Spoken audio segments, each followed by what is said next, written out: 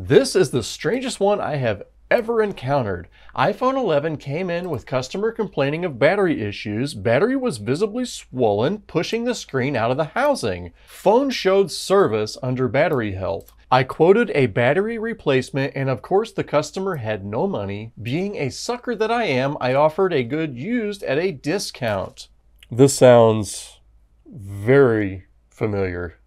I pulled a used battery from a known good housing and installed it. As soon as I plugged it in, I got a puff of smoke from the top of the board, rear camera connector area. I then plugged the original battery back in and into an amp meter. It's now drawing a consistent 0-1. I have replayed it 1,000 times, but for the life of me, cannot come up with anything I did wrong or should have done different, other than no good deed goes unpunished. Isn't that the truth? Well, I have this here, right here, and we're going to have a look at it and see exactly what's going on. Now, this shop did not send me the entire phone. They sent, just the logic board for the phone. So, starting down here at the battery connector area, it definitely has the look of a board that has had somebody like pulling their hair out trying to figure out what in the world went wrong. These things have a way of getting shoved back inside the plastic, and this won't cause a situation where it doesn't power on, but it does cause a problem with battery data. What am I even doing here? Okay, so we've got some flaky stuff down in the connector. I'm not really sure what that's all about. Looking over here at the DocFlex FPC, it has the look of a connector that's had something like stabbed or like maybe jabbed down in it a little bit. The pins have a look of they have been scraped on, so somebody's like taken a blade or something and just cleaned this out. So far, none of this will cause any problems. This connector looks like it should be completely functional. I don't like leaving these little bits of plastic shoved down in here like this. This is from it's been smushed, but that, again, that's not going to cause a problem. This guy said it put off a puff of smoke, right? Like near the camera connector. So let's just zip right on down to the other end of the board, and let's see what went wrong, shall we? Well then, we have what appears to be complete total carnage.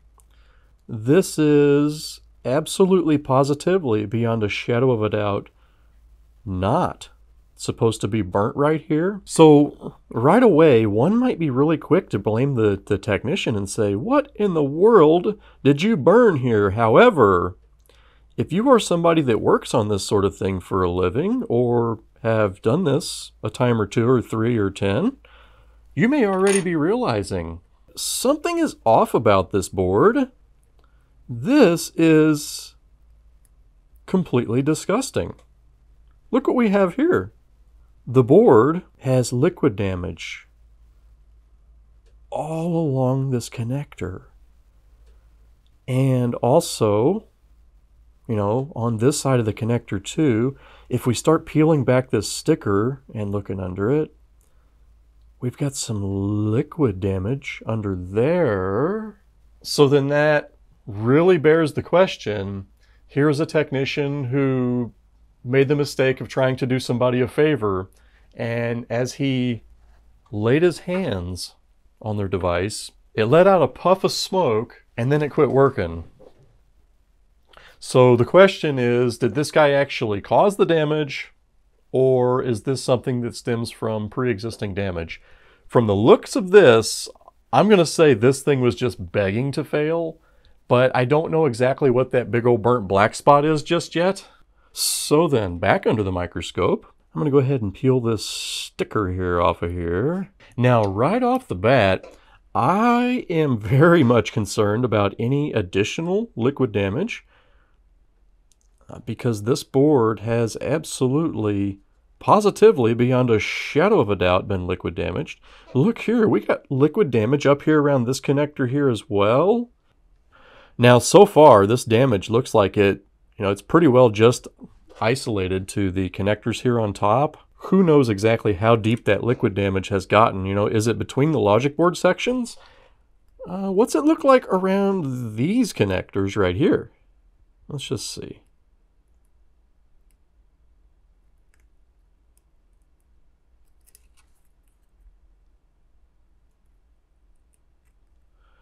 Okay, so that part of the board actually looks pretty good. I am just going to go ahead and touch this up and clean this up some. I'm pretty strict about not fixing boards for the sake of being used that have been liquid damaged. Let me see what I can do with it, shall we? First, I'm going to try just some straight alcohol here and see how that will do. You never know what it is that's on the board. If it is something that I can dissolve with alcohol, this will actually work quite well. This does not always work. So far, this actually looks pretty promising. I'm still not exactly clear as to what it is that blew off smoke. We should find that out here pretty soon. We like it when things smoke on this channel, don't we? At least that's what the analytics data says anyways. Now I'm trying also to not make a big mess. I don't want to flood a bunch of liquid between the logic board sections because, hopefully that under there is okay. We're not trying to do an absolute spotless job on this just yet because the situation is going to arise here where this repair shop's customer, they are under the impression, most likely, that the technician that worked on their phone is responsible for this. But right here and now, I'm showing you all that this is a liquid damage board, and the technician that dug in and tried to help this person with their battery issue, he didn't do this. This guy's he's most likely going to be totally innocent, but we still don't know what smoked. Maybe this is liquid damaged and it just looks like absolute, complete, total carnage. But also this guy accidentally shorted it. So let's just see.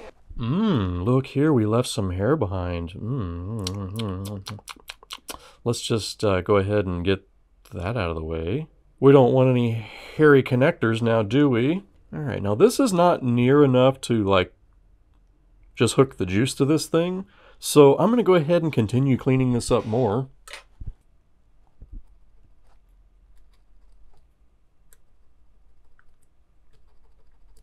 The customer says the phone blew out a puff of smoke. How about that? Well, I think it's pretty safe to say that the smoke came from this area right here. Now, I do have to wonder, if this board looks like this, what did the rest of the housing look like? I'm guessing that the screen was maybe broken or something right here where the liquid came through. I also have to wonder why this shop didn't send the entire device, why they sent just the board. Sometimes I have shops that do that because they don't want me to see what the rest of the phone looked like. So the question I have right now is the issue that caused smoke to barrel out of it something that was shorted inside the housing? This looks like it's next to a camera connector. Was there a short with one of the cameras or something that caused this? So having a look at the board view here, I'm gonna have to go with no. The two components that I scrubbed off the board, that is C9030 and C9031. These are VDD main caps. They're not like filters or anything that would have smoked from having a short out here at the connector. Let's just dig down in here a little bit with the razor blade. And I'm gonna see if I can tell where the carbon ends and the board begins. Now, it's obvious that this connector actually got hot right here. You can see that it's all crinkled. Now, I do apologize. I have got the brightness all the way up. This is just all of the brightness I can get, and we're zoomed in far enough to where it's not quite enough. So I'm just going to kind of dig around here.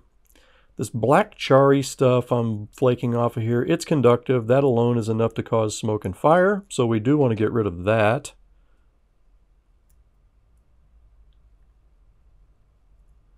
And I suspect that this board has been, it's going to be brittle, way down in there deep. These boards, the substrate that they're made out of, once you get a burn like this, for whatever reason, the fiberglass or whatever these boards are made out of, it just becomes this black charry dust that just flakes away endlessly. And if you keep it this and you continue to clean the char away, before you know it, you wind up with a huge gaping hole in the board. So I think the longer we dig at this, the deeper our hole is going to get. And I don't exactly know what I'm looking at here, but I will start getting into some traces. So let's slop some more alcohol on this, shall we? And there we go. We can see that we have, and by we, I mean me, I have pretty well stripped away the top part of the board there. We have some ground plane exposed underneath, and then also some underlying goodies. You know, here we've got some tracy stuff that has been exposed. So I'm going to go ahead and stop right there on that side. On this side, we're okay with this. We don't have anything major shorted out. Okay, so with that little bit of scraping around and stuff and a little bit of cleaning, I have most likely cleared the area of the board that was burning and catching on fire on this guy. So I think the only reasonable thing to do at this point in time is to just go ahead and hook it up and see what happens whenever I hook power to it. Okie dokie, let's go ahead and stuff this thing right on into a housing, shall we? I'm not too concerned about full functionality here, fellers. Mainly Are you really focusing on my hands? Okay. My main concern here is I want to know if I can send this back working. This is not a repair that I'm going to be able to charge for. I will need to get with the customer and explain to them exactly what the deal is with this phone. They are under the impression that they caused this, but they actually didn't. I'm going to hook our power supply up here. And right away, we want to know if this thing smokes and burns, right? Now, the power supply, it's not turned on yet, so let's get ready. All right, so now I'm going to go ahead and turn the power supply on. We are drawing an instant 200 milliamps of current. Now, 200 milliamps of current, that is quite a bit for a board that doesn't have anything hooked to it. I did hook my DockFlex to it, but my DockFlex, I know this is this is a working DockFlex. So this board all by itself, it has something shorted. So honestly, I really don't think this technician had anything to do with this other than he touched it. I mean, that's it. This board was ready to fail. He touched it and it died. So how about that 200 milliamp load? What do you want to bet me that load is coming from right here? Bet you that's it. So I'm going to get some alcohol on a Q-tip. I know everybody's going, Jason, use your thermal camera. So I'm going to use some alcohol on a Q-tip. I'm just going to add a little drop of alcohol here. And just as it wets the board, I'm going to turn the supply on. Here we go. 1, 2, 3. Where's our heat coming from, fellers? Still drawing 200 milli big ones. That's almost a full watt of power. Come on. Oh, it's down in there. Way down in there. All right, so we're not getting enough heat here to cause like boiling. But if you look deep in the hole, and I'm going to turn the power on in 1, 2, 3. Power. See that? We get just the slightest little bit of bubbly. So let's dry the hole a little bit because there's just too much alcohol there. And let's see.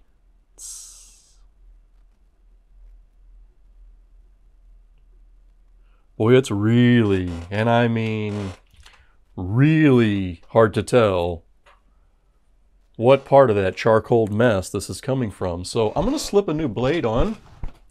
And before, whenever I said we didn't want to keep digging, well, now I take that all back. We're actually going to go ahead and keep digging.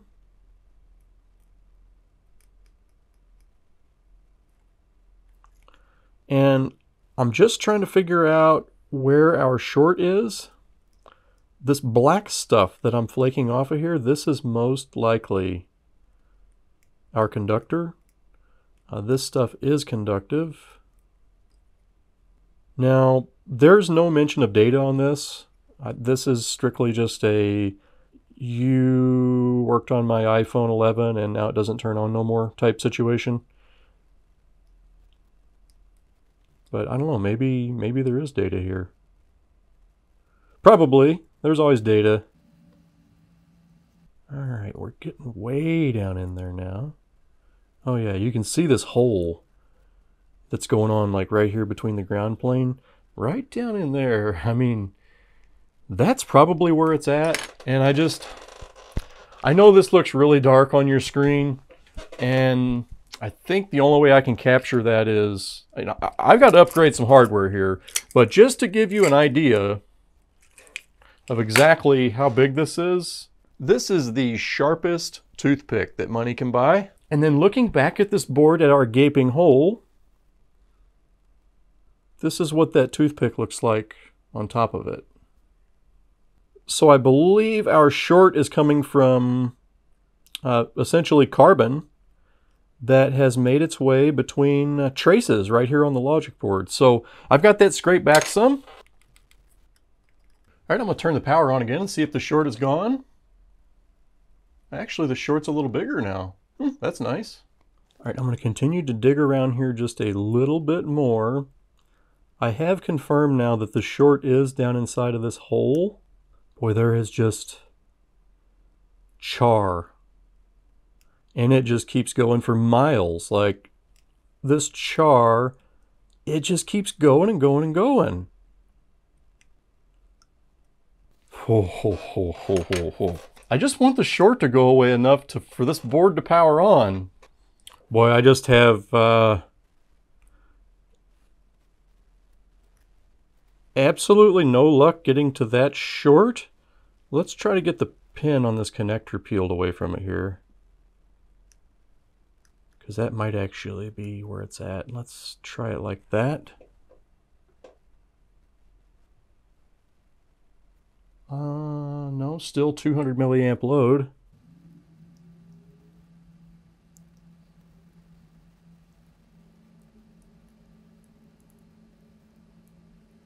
Hey, there it is. That via right here. This moving. This is probably going to be... Oh my God. The powered bit. So I'm really not sure if that was a great idea, but this is now no longer part of the logic board. And I believe that was the section of it, you know, that's the part that was under power.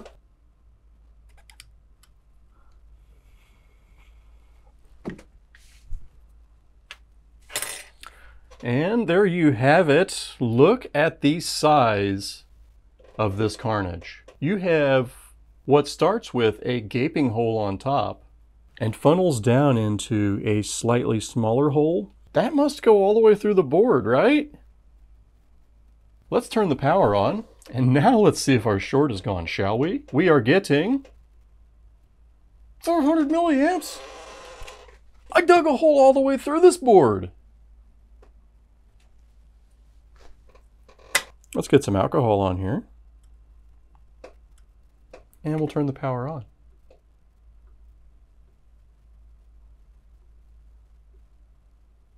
Okay, that's definitely where the short is, fellers. Well,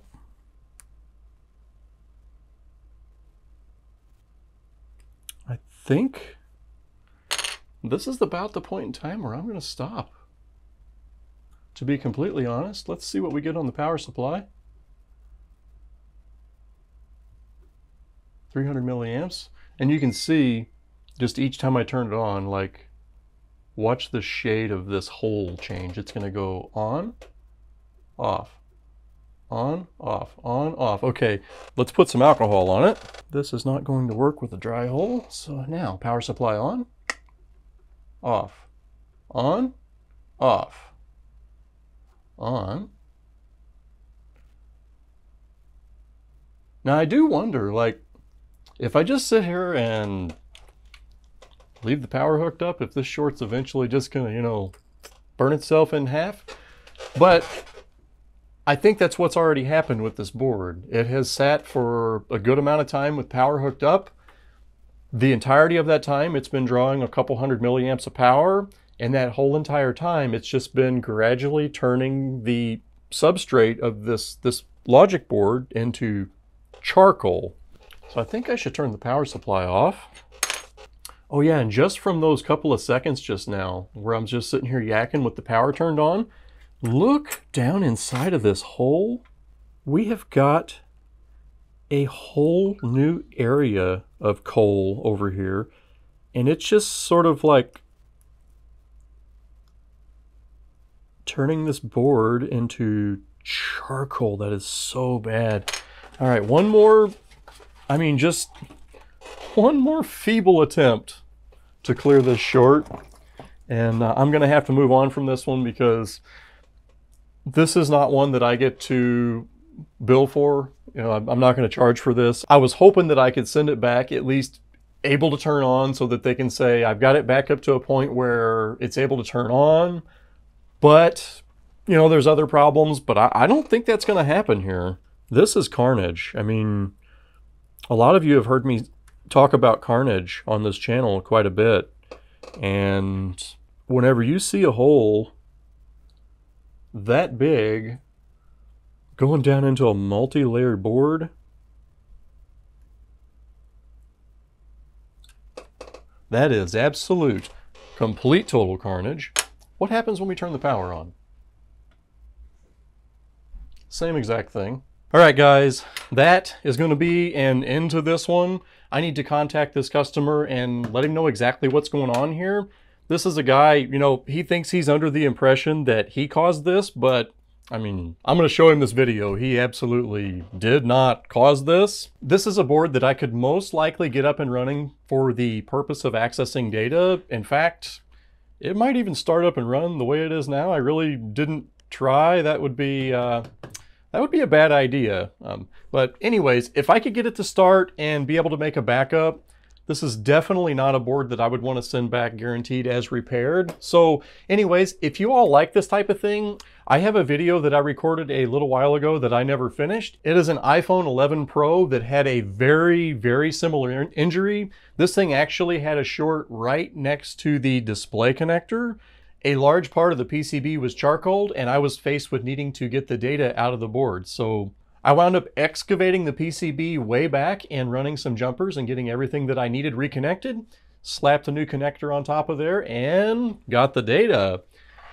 There's actually quite a bit more to that one. So if you like this type of thing, stay tuned. That is a repair video that I'm going to post really soon. And that's it for this one, everybody. Thank you so much for watching, and I will see you soon. Have a good day.